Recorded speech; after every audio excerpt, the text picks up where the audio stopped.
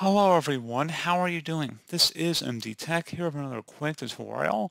In today's tutorial, I'm going to show you guys how to resolve if your user account control settings are popping up every time you're attempting to open up most applications.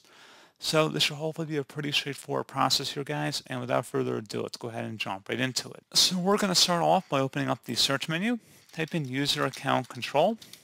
Best result should come back with change user account control settings. Go ahead and open that up. If you receive a user account control prompt, select yes. So you want to go toggle this from the top position down to the second from the top, where it says notify me only when apps try to make changes to my computer, which is the default selection here.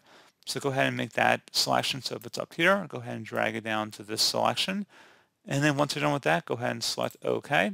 Select yes if you receive a user account control prompt, and then you should be good to go. So pretty straightforward process, guys. Do hope I was able to help you out, and I do look forward to catching you all in the next tutorial. Goodbye.